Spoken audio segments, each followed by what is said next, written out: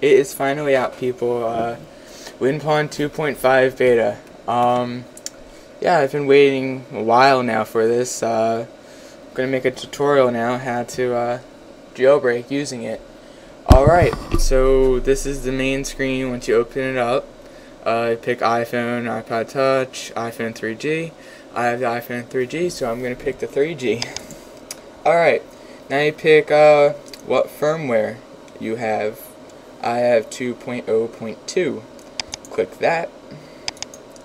Alright, are you an official a carrier, like Apple approved, like AT&T? I am, so I'm going to click that. If you click no, it's going to jailbreak, it's going to unlock and activate your phone if you're on a 2G iPhone. It won't do it for the 3G, so if you're on 3G, just click yes, okay? Alright, do you want to use custom boot/restore logos? And I'm going to click yes. Ooh, alright. Now you pick your custom boot logos that you have on your computer. I have mine already. Alright, this is the one to the left. You click for your boot logo. I made one, frozen pineapple thing. Anyway, and then I have a restore logo, and I made that too. Alright, now I'm gonna click next. Now it is making a custom firmware for your phone. Yeah, so just wait until that happens. Alright, now it has made the custom firmware. You're going to, Windows is going to pop up.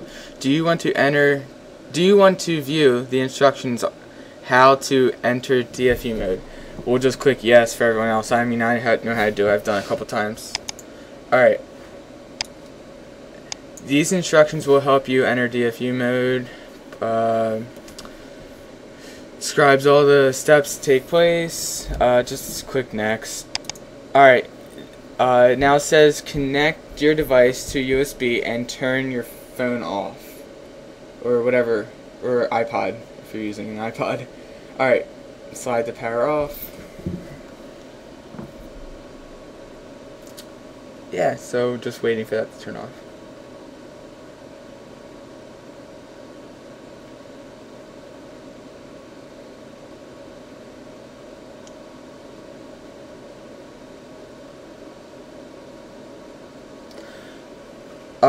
Alright, now my phone turned off, so we're going to hit next to continue. First, you'll see a countdown from 5 to 0 saying beginning the process in 5, 4, 3, 2, 1. Alright, click next to continue. I mean, that's just telling you when it's going to start.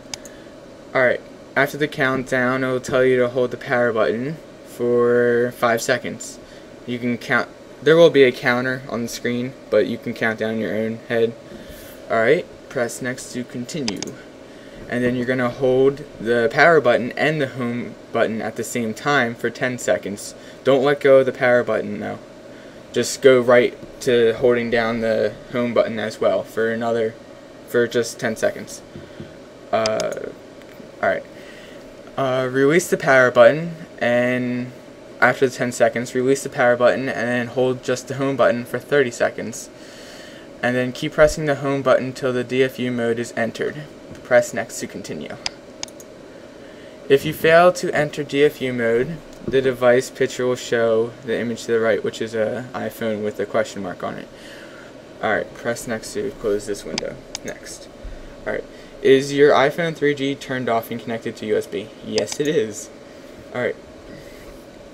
Ready to start pawnage. Prepare pressing buttons. Alright, okay to continue. Alright, 5, 4, 3, 2, 1. I'm going to hold the power button for 5 seconds. 3, 2, 1. Then go hold the home button. 8, 7, 6, 5, 4, 3, 2, 1. Release the power button. Just hold the home button. I'm just going to hold it. I'm going to tell you when I release it. Just keep holding it. Alright. Just keep holding it until this message did pop up. Just keep holding on to it.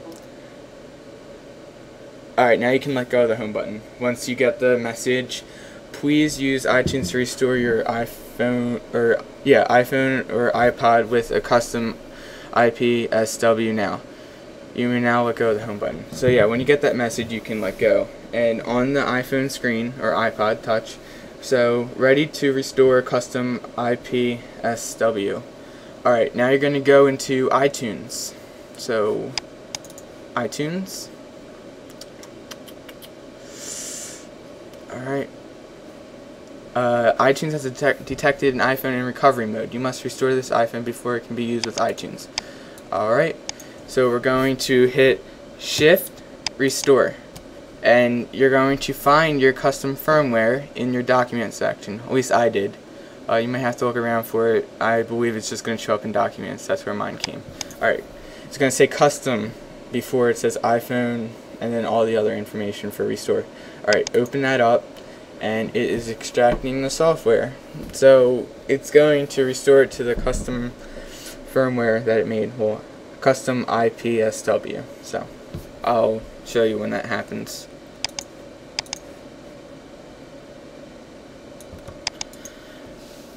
Alright, now it's done that, and it's going to show up. It's just rebooting now. It's going to show up in your iTunes now.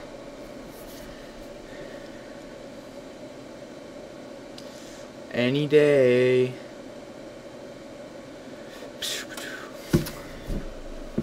Alright.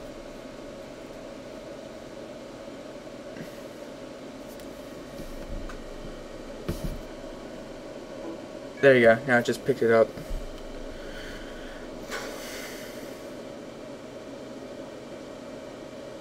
Alright, there we go.